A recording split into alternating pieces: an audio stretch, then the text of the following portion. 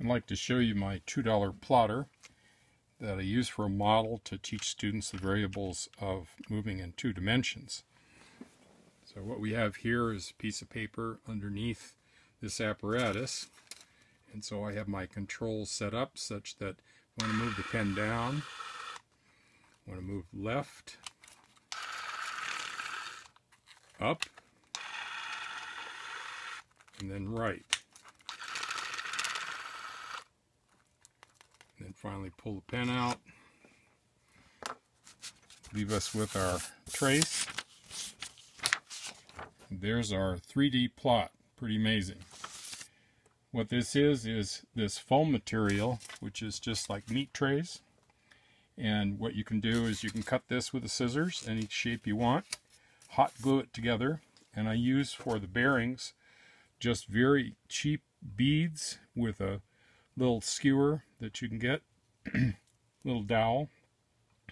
And then as far as the motors, you'll notice this is just a little hobby motor. Just about anything with decent torque will work. I attached a little piece of insulation from a wire and the little rubber tubing, just a press fit, and then a long screw. The driving nut is really a credit card that I made a hot hole in and then threaded this through so that it makes a nice loose thread that, as you can see, when the thread turns, it'll pull this back and forth in this dimension. And then I've got the same thing in this dimension going forward and back.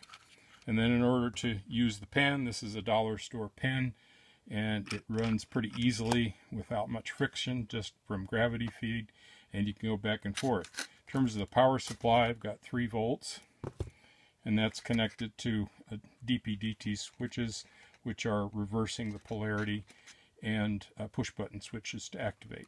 So use this as a demonstration for students to build so they can understand the variables in a CNC or in an engraver or even in a 3D plotter, where you know you need to move things in 2 directions, and even in 3 you could conceptualize that, and it gives them an understanding why we need stepping motors and why we need precision and what are the variables involved.